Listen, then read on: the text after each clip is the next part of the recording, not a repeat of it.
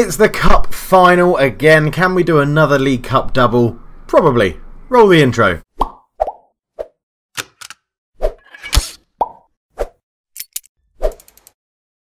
Hello and welcome back to the NK Zagreb save. I'm Cultured Left Foot and we have Rudez in the Cup final. Hey Duke actually won it last time, not us. We got knocked out in the first round to someone. It was really disappointing. But this year, we're on for a League Cup double. I've already picked the team. I know who I'm going to play. We're putting our strongest team out because I want to win it. I want to make sure we win it. So disappointed with the European knockout that, yeah, I want to make sure we go and win it. Losing on away legs. Unbelievable in injury time. Oh, can't believe it. Cannot believe it. Cannot believe it. Still, I'm not over it. But we've gone on a monumental run in the league. Unbeaten still. 2-0, 3-0, 3-0, 0-0, 7-1. Brilliant. 1-1 against Hey Duke. 5-0 against Solin. 4-0 against Rudez, who we now play in the Cup. And 3-0 against Istra. So all in all, it's been a very, very, very comfortable season yet again. It's started a bit rocky, but towards the end, we've won it comfortably. 12 points clear with like 2 games to go. Yeah, champions. Hey Duke have made the Champions League. European places still to be played for though. Mainly Lokomotiva could stop Dynamo getting into the Europa League, which is really, really weird actually to think that. So yeah, but let's get into the Cup final today. There will be, this is actually coming out late today because I haven't had time to record, and then there won't be any episode, there won't be any videos on the channel tomorrow, which is Tuesday, because I'm going out to watch this live Singaporean game of football. It's going to be great. It's going to be great. Right, we have brought in a couple of people, actually. We brought in one of the Norwegian guys called Hakon Ring Strandberg. The other guy who had the better name, which escapes me, was awful. This guy, on the other hand, is pretty good. Decent physicals, good mentals where he needs them, good technical player where he needs them. Very similar to Torres, not as aggressive, which is good. And then Ian Allen decided to go and get Stip Burek on loan from Lille. I was like, okay, he's pretty good. I don't think he's played for us yet. He's played 1 game for us, but we'll have to keep an eye on him as well. But yeah, it's been pretty good, pretty simple. Let's get into the game. Let's go and play the Cup final. And just a reminder, there will be no videos tomorrow on the channel because I'm not here. That's why there won't be any videos. So we're playing Gonzalez in goal, Picard at right back because Bermudez is knackered and Milan is suspended. Veslanovic, Sergio and Tosic join him at the back. We have Torres in the holding midfield row, Antonio Thompson in the middle, Souza, Forde and Dia Giacomo. In good, interesting news, Ignacio Fernandez no longer wants to leave the club and he's been playing pretty damn well as well. So hopefully we can keep him around. But yeah, I'm open to selling him if needs be in the summer window. We'll have to wait and see. So we start with an early free kick. Thompson is saved and then it's cleared by Spihar. Rudez aren't the best team in the league. As I said, we recently beat them 4-0, so I am expecting us to have quite an easy, convincing win in this game. I won't be doing the last 2 games of the season. There's no need. We've already won the league. It's not really a challenge anymore. The focus now of this save is entirely European football, right? That is pretty much the whole entirety left of this save, is to win the Champions League, and we're going to do everything in our power to do it. It's Picard. Oh, what a ball from Picard. Squared it to Fode. That is a wonderful... That's like a Man City-esque goal, that. Dia Giacomo laid it off. It was actually tackled. Souza with a great peace of mind. The overlapping run from Picard wasn't tracked and then just fires it across the goal. Forde's there to stick it in, and that is off the training ground, and that is beautiful. So 1-0 up within 20 minutes. Are Rudez going to get back into this? I highly doubt they are, but yeah, I mean, I'm craving. If we don't win the Champions League with Zagreb before FM2020 comes out, I'm going to be so pissed off.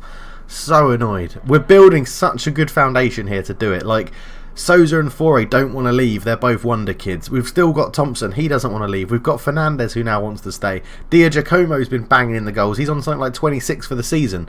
As Sergio picks that up. Fore's there, shoots, just couldn't get enough bend on it. We've been unbelievably good this season. Once we got a tactic, you know, the first start of the season, once we tweaked the tactic and got it playing how we wanted to play, we've been unbelievable. And you know, we went out of the Champions League by beating Bayer Leverkusen 3-1, which is so annoying. It's a good save from the goalkeeper. That one away goal they scored put them through in injury time, or extra time even, not even injury time. Extra time, very annoying. It's Fode into Torres. Souza, oh, he's tackled and it's a throw. But yeah, I just think, you know, we could possibly go out. The board aren't giving us a large transfer fee, the transfer fund. They're giving us around about 7 million every season now, and I think we need more to go and get like that. Whoa, I think we are like one world-class centre-back away from having an amazing team that will help us challenge for the Champions League, because midfield is incredible, wingers are incredible, striker pretty damn good in Giacomo, not playing the best today, but he is pretty damn good. Fullbacks are amazing in Milan and Tosic. Gonzalez is one of the best goalkeepers for his age in the game, and it's just the centre-backs. And I think I've either got to go and lob 7 million at like a 30-year-old centre-back that can do a job for us for 2 seasons and hope we win the Champions League in those 2 seasons, or, you know, invest in a youngster wonder kid, sort of a wonder kid description from the media, centre back that hope he progresses and improves and comes through the team and propels us to Champions League glory. So I don't know. I just don't. Let me know down below. Do you reckon I should just spunk all of the transfer budget we've got on? Oh, they've hit the bar on a centre back. Centre back is the one position I really want to buy.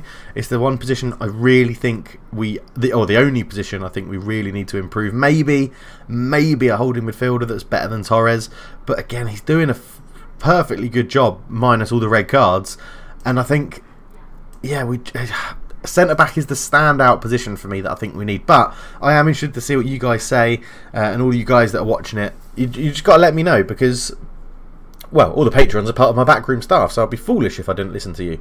I mean, you know, Ken Wynn wanted a trip to Fiji to go and scout out there, and we did it, and he's found nobody, but I'm sure he's having a great time. Antonio makes it 2-0, his 3rd goal of the season. Good work from the forwards to win that ball back high up the pitch. Here, just put good pressure on him. Brelic in. Guran put him under pressure, and look at how he just couldn't handle it. Good tackle from Guarana. Antonio picked it up, and when he's in the box from there, on his left foot, he is not going to miss. They had someone on a 4.6.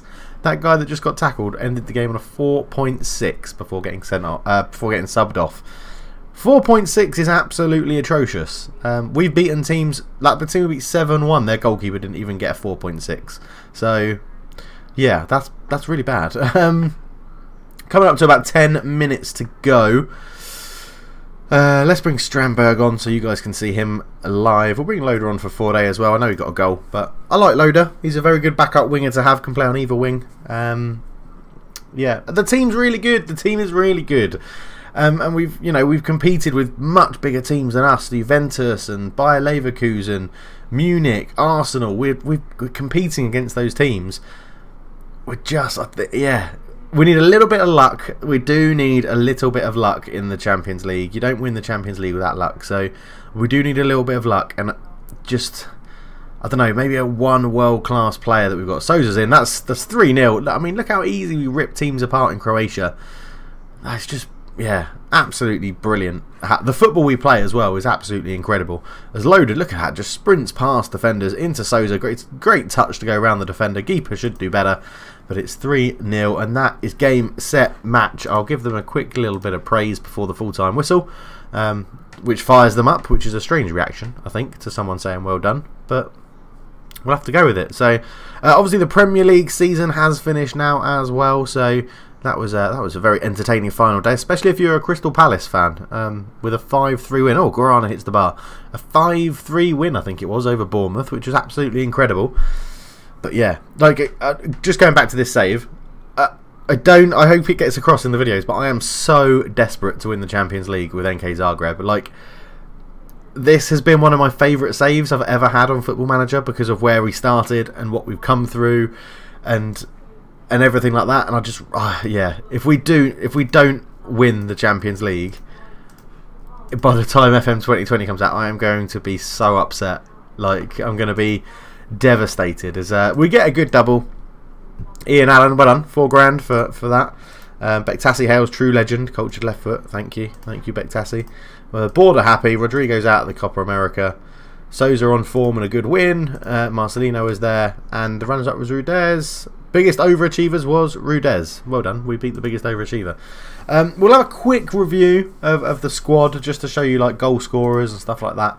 So DJ Como 28 goals this season, 7 assists. He's been ridiculously good. He's only 26 as well. Fode and Mark Thompson on 16 apiece as well. Sousa on 13, Loader on 8, Tesla on 4, Guarana on 3, Antoni on 3, Tosic on 2, Kubadea on 2, Simiovic on 2, and everybody else on 1, apart from all these people that haven't really played. Although Benkovic has played 26 games, Torres has played 32, and neither of them have scored. So hopefully we'll change that in the final 2 games of the season. They can go on penalties or something to try and get them a goal. But yeah, I mean, we're just playing so well. We spread the assists out quite a lot, which is good. Mark Thompson didn't make the England squad, and the newspapers went mental. They're like, I can't believe he hasn't been called up into the England squad for it. His form deserves it. He's brilliant. Get him in. Look, he's interested in Man United and Liverpool. I think, has he still got his... No, I'm asking for 30 million. I doubt anyone will pay that. But if they do, then I'm definitely going to reinvest it. So, yeah, I mean... 9.25 million we bought him for. He's been ridiculously good for us. He's been absolutely incredible. We're just really, really good. Average rating, Mark Thompson's up there. Tosic, Di Giacomo, Sergio's up there, which is good. According that he's a new signing. Glad that he's settled in really well. But, yeah, goals per 90 minutes. Every 0.89... Hang on. Goals per 90. So he's scoring nearly a goal a game. Yeah, 28 goals in 30 appearances. He's, yeah, incredible. Chances created per 90. Tesla's atop of that, 9.52. Percent of headers 1. Sebastian Rojas, 93. Benkovic, 83. Tackle ratio 1. 100% for a few people. Who's actually here? So 16. 100%. Tesla has won 100% of his tackles. That's incredible. Have we got defender that's actually won? Torres... was won 94% of his tackles. I guess the tackles he didn't win are the ones he got sent off with. That's probably what I'd go with in that. Vesla Novic, 91% of his tackles. Incredible. Interceptions per 90. 2.5 interceptions a game Leon Dreven makes after 2 appearances. Sergio's up there, 2.3. Veslovic, 2.17. So you can see we're doing so well. And we've only had 2 mistakes that have led to goals. One from a centre-back and one from the goalkeeper. So we're just really, really good. We're really good. Like... really good. I just hope next year, I think, because in my mind, like, we've been playing this save for quite a while now, coming up to 20, no, when does it start? 2018, so 2028, so 14 years we've been in this save, and I sort of feel like we should be pushing towards the semi-finals of the Champions League by now, but I don't know. I guess that we have got to the quarters, didn't we? We went to the quarter-finals last season and lost to Barcelona quite convincingly. But I don't know. Am I being too optimistic, thinking that we should be in like the semi-finals of the Champions League, or being at least quarter-finals a bit more regularly? I don't know. Let me know. Let me know down below. But yeah, the board. Let's see. Transfer budget 7 million. They're not going all out with the money. They're not going all out, which is annoying because we've got 21 million in the bank. So.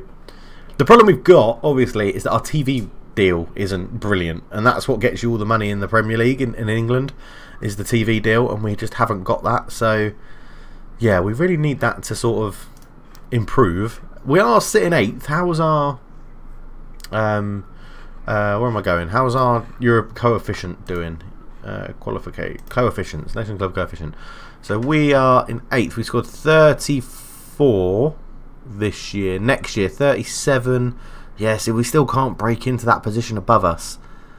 We're securing our position above Holland. We're securing 8th, but we just can't break in above Austria, and that's really, really annoying because they've only got Red Bull Salzburg, I imagine, that do well in Europe. So yeah, that's annoying. In fact, how did our teams do in Europe this year? Let's go and have a look. Hey Duke, how did you do?